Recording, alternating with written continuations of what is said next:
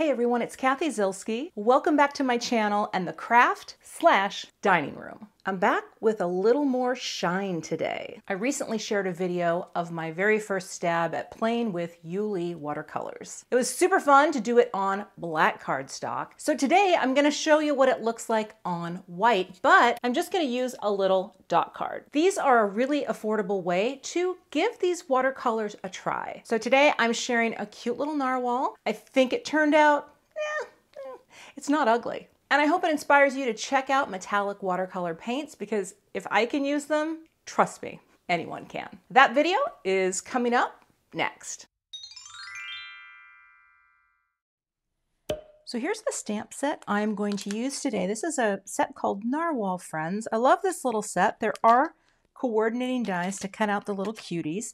And I've done other cards with this. I'll link to one of them in the upper right here. Today, though, I am going to work with this tiny little dot card from Iuile Watercolors.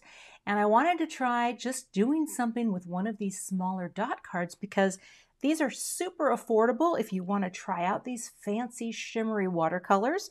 And I saw all of these blue ocean tones and I thought it will look cute with that. Also today, I'm going to use some white watercolor paper. Now this is the Tim Holtz Distress watercolor cardstock. There's a smooth side and there's a nubby side. And I love this because it's so bright white. And I don't know what these will look like on the white. So we'll try that. I've got some Versafine, which you can stamp and then paint, and it will be fine with the images, and a couple different sizes of brushes. Plus there'll be a few other things as we go. So let's get started. Before I get started with my stamping, I'm going to use this little friend, and I'll show you how I like to do this, just so that I can pop a magnet down. This is so when I pick up paint, this little card won't move around. And so what I will do here is I'm going to take out my little pipette, get a tiny bit of water. I'm just going to take a tiny drop on each one and just kind of let those soak in a little to each drop. Each little, dollop of paint. And I'm going to let that sort of activate and kind of come up. Well, that was a little too much. I'm going to set this off to the side now and try not to tip it. But now I've got little dips of water in there, and now I can move on to stamping. Grab my Misty tool, and I'm going to take the nubby side of the cardstock here. Like that. Let's magnet that down. Make sure it's right in the corner of the Misty tool. And I think I'll do, well, I'm going to do all three narwhals because I don't know what I'm going to do in terms of a card design. So, getting these guys positioned, making sure there's enough room for using those coordinating dies. Picking this up. Again, pushing it back in that corner. And I'm going to ink up with Versafine, which is a watercolor friendly ink.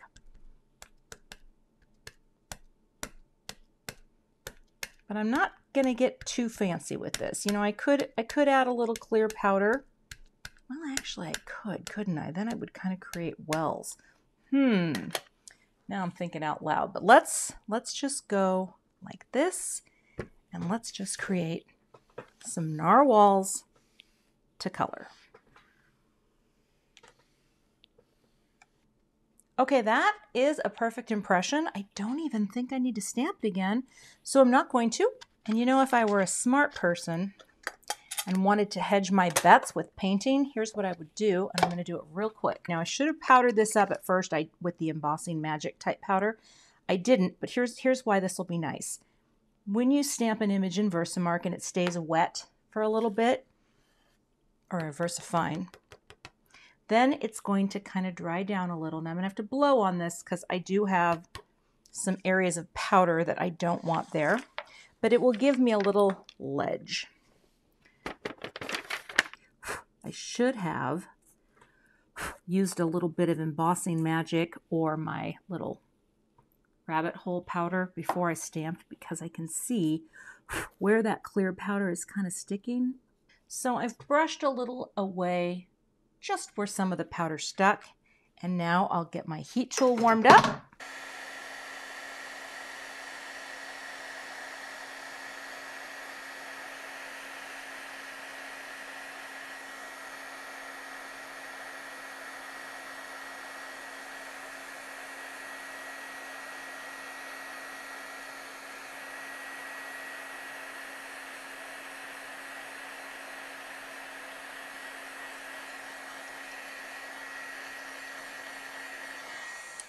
that. And now you can see there's a bit of shine, and it also creates a little bit of a ledge, which is going to help me a little bit with painting. So I think I will start with the little belly area and maybe pick up this color. This color looks a little interesting.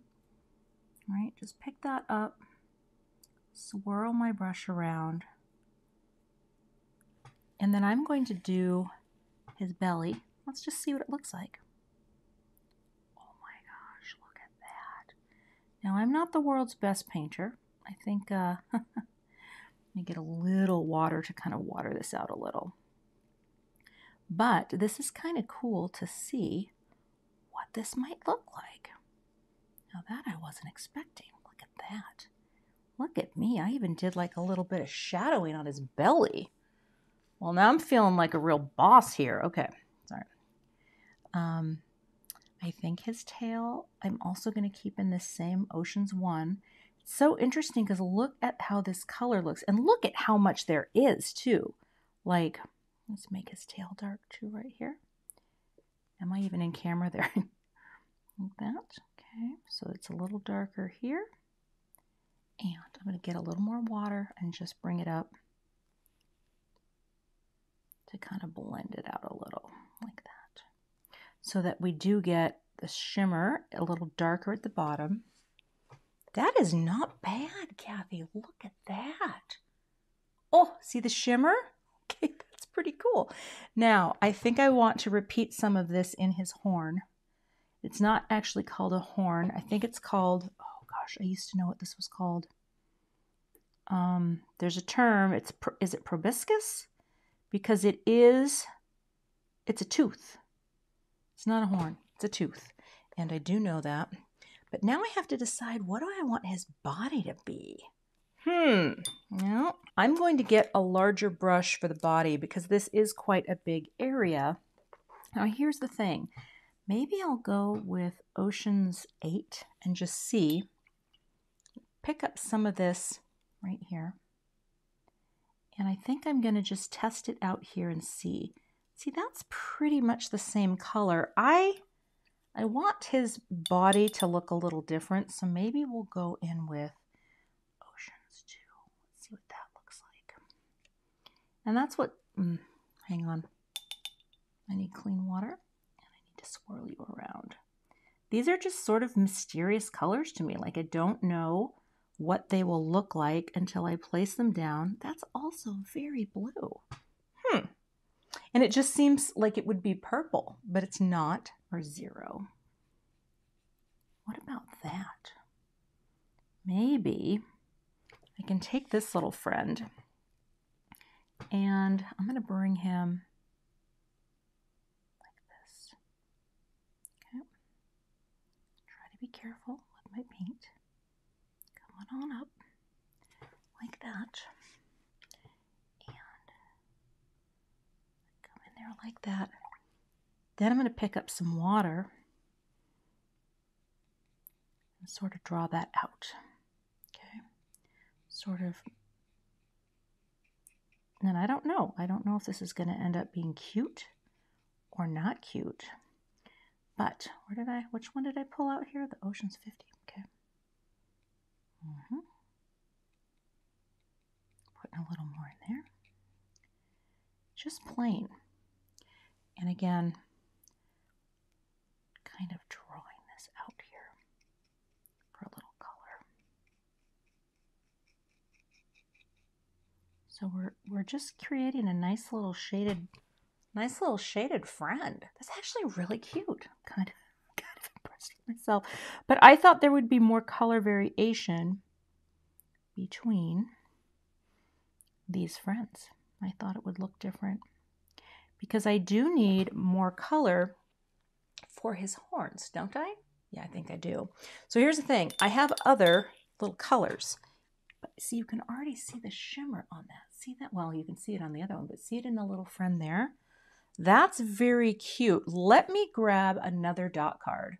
I want to see what this would look like, this kind of green color. Oh yeah, okay. I want to make some variation in his tooth.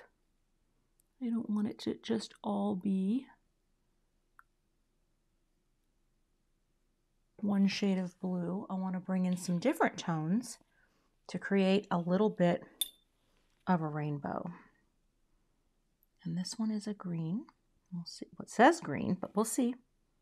What does that look like? Oh, I'm making the dot kind of go all mushy. Bring this here. Like that. Okay. A little more variation. And I'm going to bring in a little orange. Oh, look at that. Just kind of crumbles in there. I like that. Let's see what that looks like. Maybe a little darker. Okay, a little orange like this.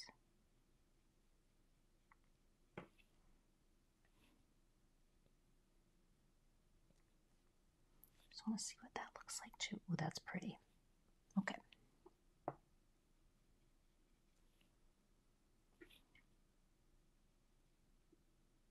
So that way we get a little bit of pink shimmer. I actually wonder if I could use that pink for his cheek. Kind of wet this down again. See if I can get a pink cheek in there. Something that looks a little like that. Oh, that's cute. Look at that. Okay, gonna let that dry. And I think that's the only one I'm going to do while I work on a background. So for a background, I just kind of want to have a few swirls of the color. I think I am going to go back to the oceans because I think we'll start down with this dark little color, right? It's sort of blue. Kind of getting a little messy, and I'm just going to go like that. I'm going to create my own waves. Now, do I know what I'm doing with my own waves? No, I really don't. But this is experiment time. This is just for fun. And I think what I will do is dry it a little. Just a little. I'm going to pop this right on here.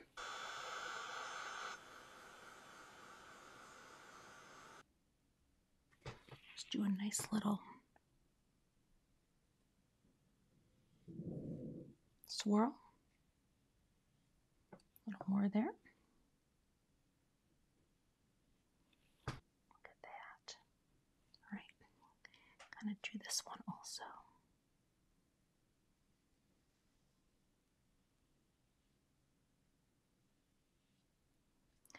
And I am kind of staggering it, and I just, I want this to seem kind of oceany. You know, it's so funny, you can't really make out the shine on this, but look at that. That is cool. And I'm gonna kind of go this way now. Just kind of go like that.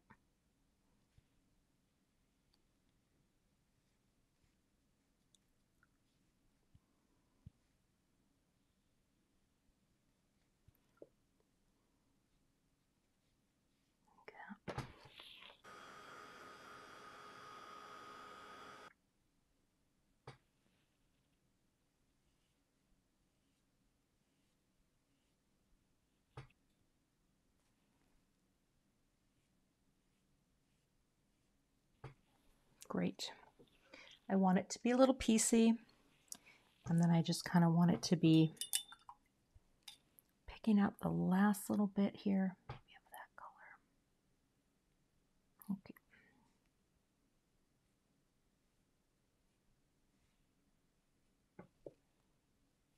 Great.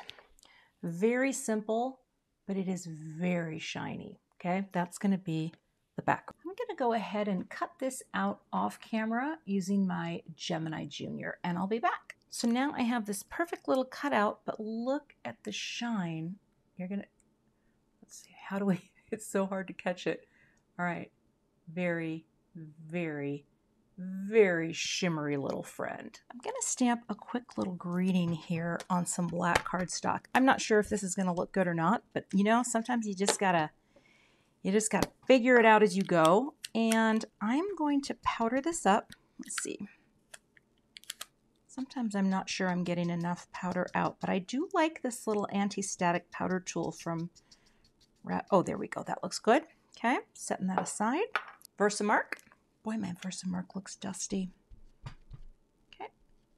Bring that down. And again, I'll just press with my stamp press tool. Get a nice transfer of ink. Let's take a look. Oh yeah, that looks good. And today I'm going to use a white powder I haven't used in a while, but I used to use a ton, and I love it. It's the Brutus Monroe Alabaster White. Sprinkle this on. Like that. Ooh, I don't know if I did a good enough powder job, but I guess we'll see. I hope so. Yeah, mostly. I like to take this angled shader, just get very close to anywhere that you had a little powder that stuck, and meaning the embossing powder. Actually, that looks pretty good.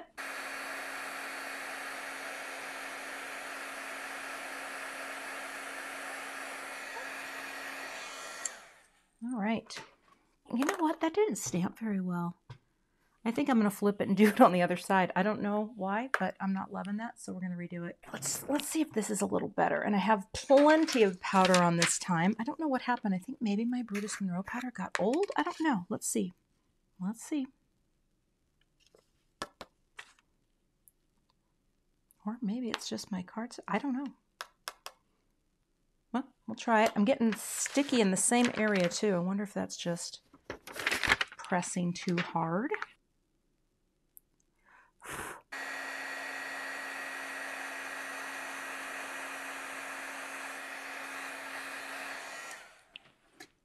All right, that looks much better.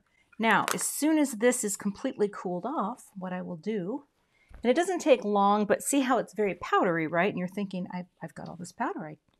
I don't want to have all this powder. Just take a cloth, and I like to keep these e-cloths, and you just, bring back the black, right? Just wipe off the embossing magic, but you'll be so happy that you did, because then you get that nice crisp image without any extra powder. So I'm going to grab the die and cut that out. I was thinking it could be really cute, and I've already got some foam tape on the back here.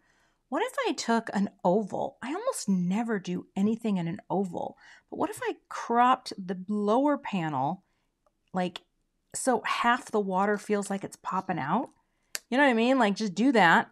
We've got this little bit of, and maybe I should go more in that direction so it seems, you know, like the water's, I mean, that's kind of cute. I think I'm going to tape this down, and I'm going to cut this panel, and I think I'm going to cut a black layer out to pick up on the black in the outline of my cute little friend and the black cardstock. So let me cut those all out off camera so we can assemble the card.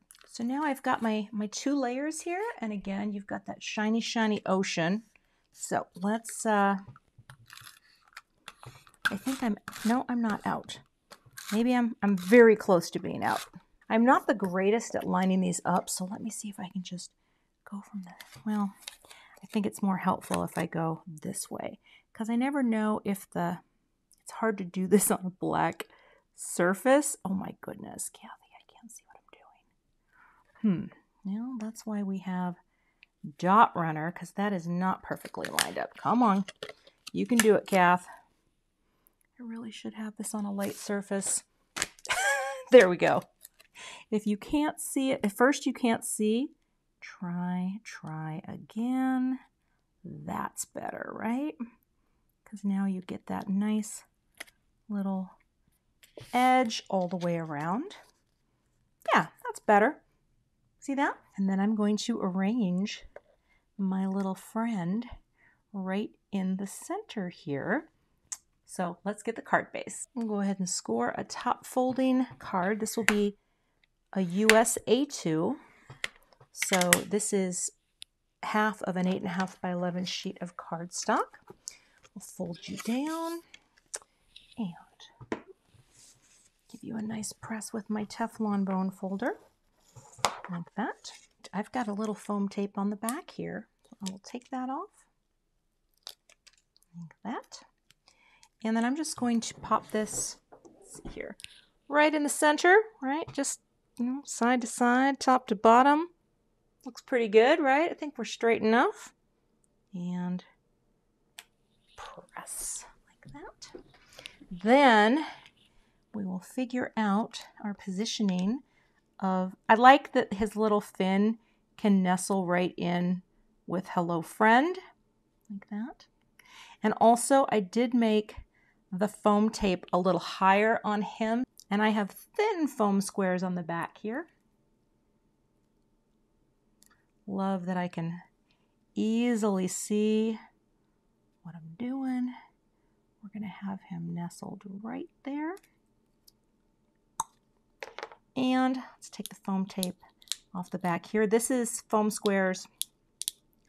These are foam squares that are the regular depth, not the thin. So we get just a tiny bit of playtime. And in fact, this might be a good opportunity to bring in our liquid adhesive. Just a couple drops here to create sort of that nice hydroplane effect. And we can wiggle him in so he's right like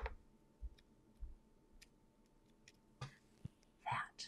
To finish off this card, I'm going to bring in some of these Waffle Flower Clear. They're called Clearly Enough Enamel Dots. I love these. I completely forgot that I had them. And I think sometimes when I get into the zone of like I'm just doing sequins or whatever, I forget about them. Now this set does have cute little bubbles that you can stamp, but I just, you know what, I've already done enough here.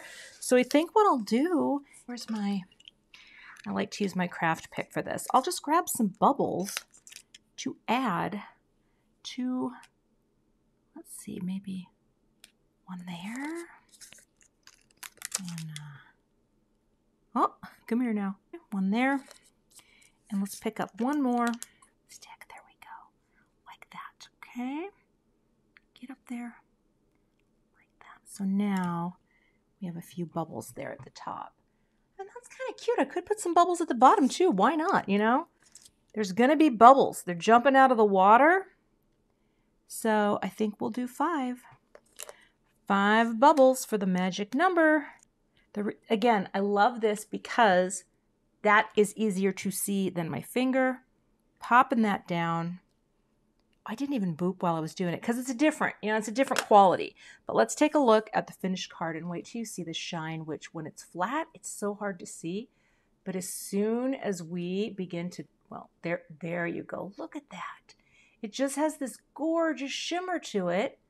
And that paint, oh, I just think that's cool. So you get this cool look like this. And then, of course, you get that beautiful shimmer. So again, just wanted to try out one of the dot cards, or actually, as it were, 2 of the dot cards, because I did bring in a little bit of extra color.